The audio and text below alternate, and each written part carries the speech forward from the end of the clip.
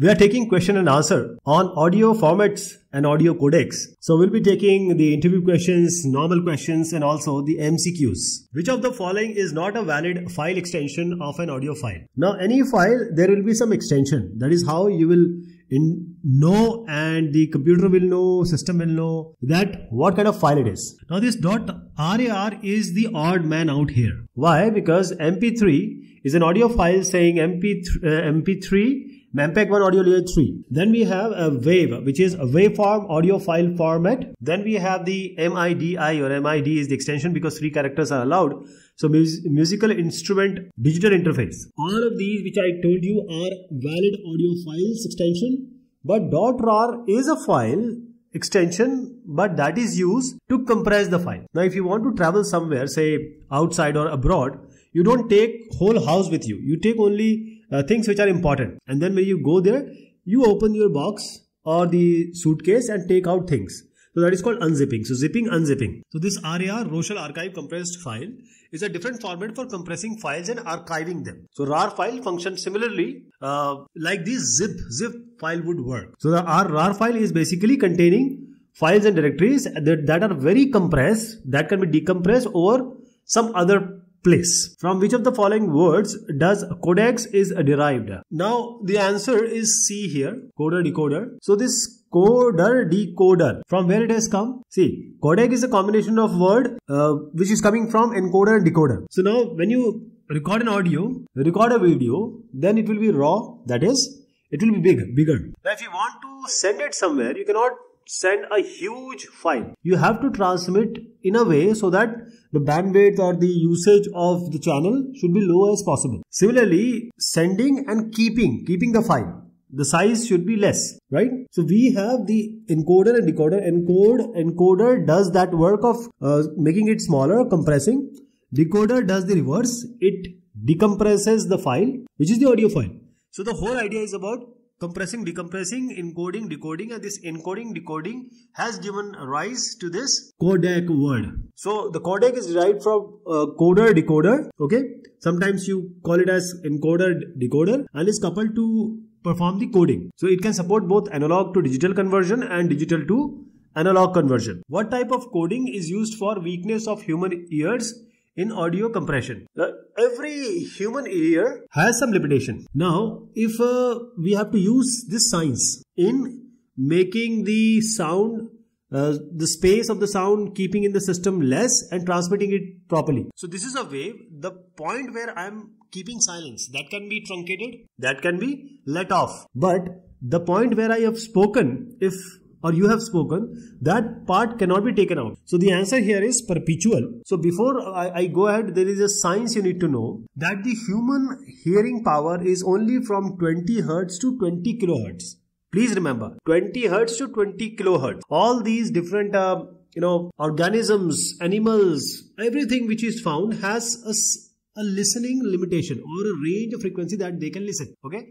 20 megahertz cannot be heard by any human being. Okay, so this is the weakness of human ears. Now this weakness of human ear is used to minimize the file size, because those sound which are not audible to human ear is present in the waveform which is being recorded, that can be taken off, and that can only be done with the perpetual kind of. Let me tell you, the coding techniques used in different audio standard, this is called perpetual coding. That is why we are calling perpetual, taking advantage of this perpetual weakness of human ears, which is psychoacoustic phenomena. 20 Hz to 20 kHz. Other sounds are truncated or they are deleted, and then the sound is kept.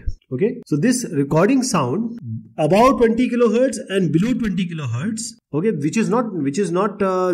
does not fall in the periphery of human hearing, that can be taken off. That is how compression, decompression is done. Digital audio broadcasting is more immune to noise. Now digital audio, you listen now, there is super sound, sample rate, bit rate, very good quality audio which is available. Now we used to have the analog signals. In digital, the sound is quite clear and also immune to noise. So the answer is A here. But main thing is what? See, whenever you send an analog signal, like earlier we used to call on telephones. We used to call and there will be a lot of noise. But now today digitally we talk. There is less noise or no noise. So legacy instruments that we used to use. For example, if we talk about the modem at your house, they take the analog signal, convert into digital. That is how your digital system or a computer or laptop knows what is coming from outside. Okay. So this digital, the noise can be removed and it can be made more, and because now it is in your hand. These are just the ones and zeros. And let me tell you more thing that is in digital audio broadcasting, the multiple receptions are also eliminated. MIMO, we have omnidirectional antennas can be used. So digital audio broadcasting therefore is more immune to noise as compared to the analog. Over how much distance can we transmit digital audio without loss of quality? Now this is a globe. And we know that we can send the sound clearly to the other end of the world. Even we are sending thousands of kilometers away from the earth crust also. That means we can transmit digital audio without loss of quality to an infinite distance, because the resources we have, the resources can be the disk space, resources can be the channel of communication, the different parts, instrument, everything which you combine. So that is the only limitation. Otherwise, digital audio can be sent without loss of quality to infinite distance you want. This is a very tricky question. That is why this question is generally asked in interviews. That, so you will answer in some limitation, say thousands, say 100 kilometers. No. For example, microwave 50 kilometer is the range. So you have to use a repeater so that it goes beyond that distance. Every 50 kilometers you have to have a repeater because of the analog quality of the low noise, low voice. What is the full form of PCM? So pulse code modulation is the answer. In order to understand this, you have to know that we have a sine wave. We always consider a sine wave as the analog signal. Now this analog signal contains a lot of things. That is, this wave is governed by the wavelength, by the frequency, by various other factors. But this analog is continuous. Now what we do is we take small samples from this. This is sampling. Then we quantize it. That is, for example, 0 to 1. If something comes 0.6, we'll regard it as 1. If 0.4 will come, we regard it as 0. This is called quantization. So we have sampling, then quantization. And then we have different kinds of coding like Huffman coding, etc. So this whole scenario of the wave pulse analog, small samples are taken, and finally after all the different technologies which I just told you, only 1 and 0 is achieved or received, is transformed basically. So a signal is pulse code modulated to convert its analog information into binary sequence. What are binary sequence? 1 and 0s. The output of the PCM will only be a binary sequence. So an analog signal, say for example, it is governed by A sin omega t plus phi equation. Now you will have only 1 and 0s. So this 1 and 0s make this analog convert to digital. And now, as I said, the amplitude, the frequency, the wavelength, all which is with analog. Now you have ones and zeros, the frequency of ones and zeros, all these, because we use in different coding, as I just told you, that Huffman coding, etc. So this is sampling.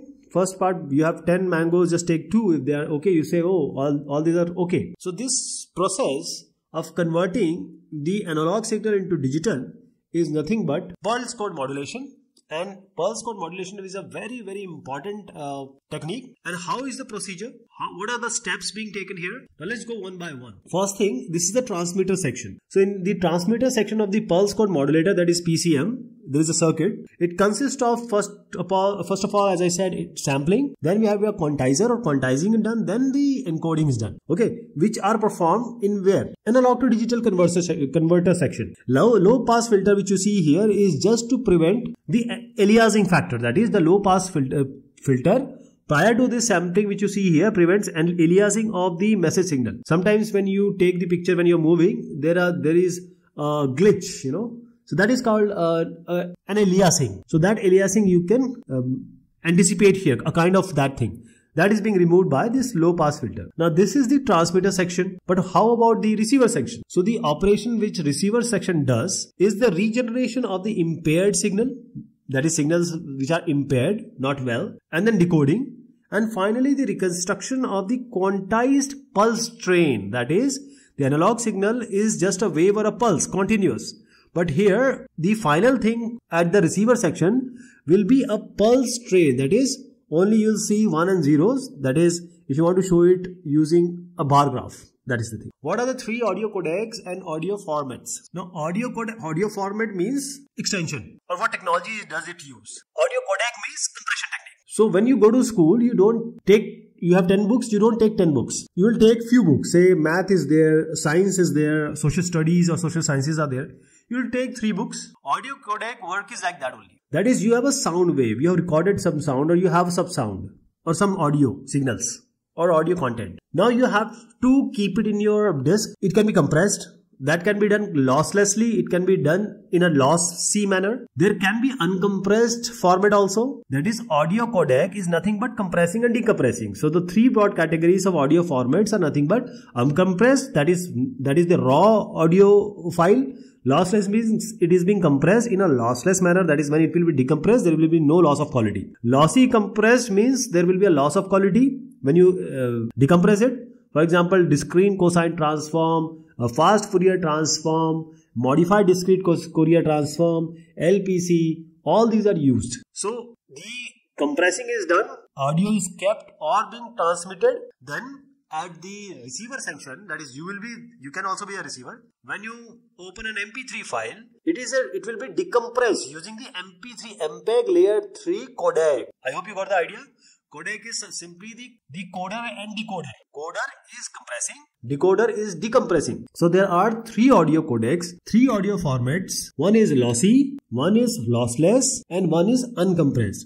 Lossy means that some of the parts are permanently taken off in order to reduce the size, and then in lossless, some of the part is taken off, but it will not impair the quality. So lossy audio format, lossless audio format, uncompressed is just no compression. So let me tell you again, lossy audio format means there is a permanent removal of some of the data item, thus the quality will be reduced.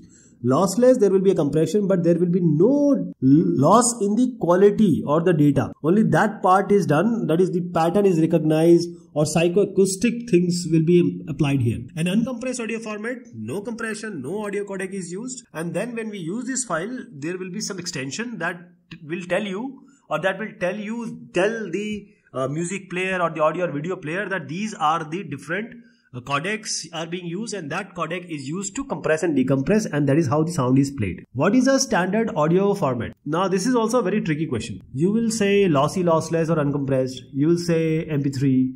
Somebody can say FLAC, AAC.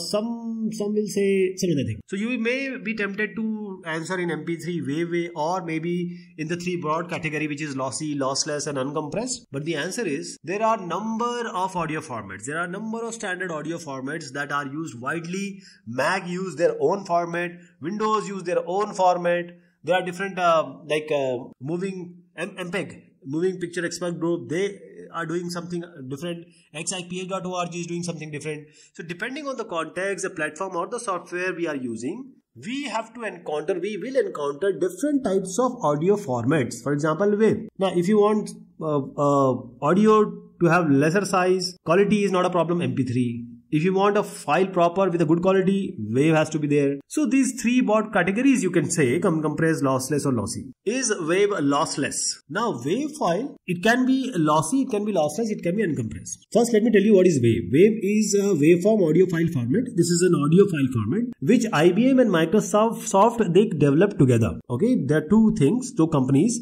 IBM and Microsoft, they made it together. So the question is whether it is lossless or uncompressed. What do you think? It is lossless and uncompressed. So this is the most widely used lossless and uncompressed. Please remember, audio format. And you know that there is a hearing capacity of human being 20 Hertz to 20 kilohertz. So below 20 Hertz and beyond 20 kilohertz, we cannot listen. So those things are being removed, or there is a pattern. If there is a pattern in the sound or there is a silence, that silence can be removed, that pattern can be combined in a compressed manner. So this is what we call as a lossless kind of codec. So this decoder wave is a lossless and uncompressed audio format, and since these are both, so wave give you a balance between the size and the quality. The size of the file and the quality also is not lost. It is not a lossy one. Is wave or FLAC better? Which one is better? See, let us understand wave and FLAC for a bit. Wave is waveform audio file format. IBM and Microsoft, they developed it together, and this is now a de facto standard of or audio format for the Windows operating system. So this is the most widely used lossless and uncompressed audio format by Microsoft Windows devices. And CDs we used to hear, remember? The standard encoding format, the codec here was CD. For CDs were wave. Till now also wave is giving a very good quality. What about FLAC? FLAC is lossless and uncompressed. But FLAC, which is free lossless audio codec, this is an audio format that is providing a very good sound resolution, sound quality. There will be no audible quality loss in a file, but the check and balance is half of the size of wave. That is, if you have a wave file or AIFF file, then this audio interchange format, right? So if you take any of these file, the wave file, half of that will be a FLAC file. So same quality, same size, same quality, same resolution, good resolution and good size. So in terms of audio quality, the difference is not that much. Okay. The biggest factor is FLAC files are half that size of wave files. Since wave is uncompressed, you will need space, a very good amount of storage space to accommodate all of your file. This is the difference between wave and FLAC. So you can say that FLAC is better than wave. In terms of size, other things remains the same. How many bits is good audio? Now, there are various questions that can be generated from this question. What is sample depth? What is sample rate? What is bit rate? So all these govern and indicate an audio signal or an audio file. Okay. Now, the way you have recorded how much bit rate you have used, what is the sample depth, what is the resolution, what is the bit rate, all these are important because here you see 16.7 million colors. The picture is good. While for 16 colors, that is only 2 to the power 16 bit, the image is not that good. If you see Ultra HD and you see just a VGA, there will be a difference. So sample depth, sample size or sample precision is the LOD, level of detail or quality of each sample. So sound is being recorded. What was the sample depth? What was the bit rate? How many bits were there? So sample depth is just as equal to as similar to the image quality. That is an 8-bit 2 to the power 8, 256. 2 to the power 16, it is a higher number. Okay. So that 2 to the power 16 will give you more content, more quality. Same here, more bits in a good audio, in a audio makes it a good audio. So for high quality audio, you have to have a high bit depth. So for a consumer or an end consumer like you and me, the bit depth of 16 is perfectly alright, it's acceptable. But on the other hand, if you are a sound recordist, if you are doing something like professionally recording, mixing, mastering, professional video editing you are doing, so 24 bits is a must. A bit depth of 24 bits is better. So the whole idea is number of bits are more, the audio will be good. So this is all about this discussion. Thank you so much and take care of yourself.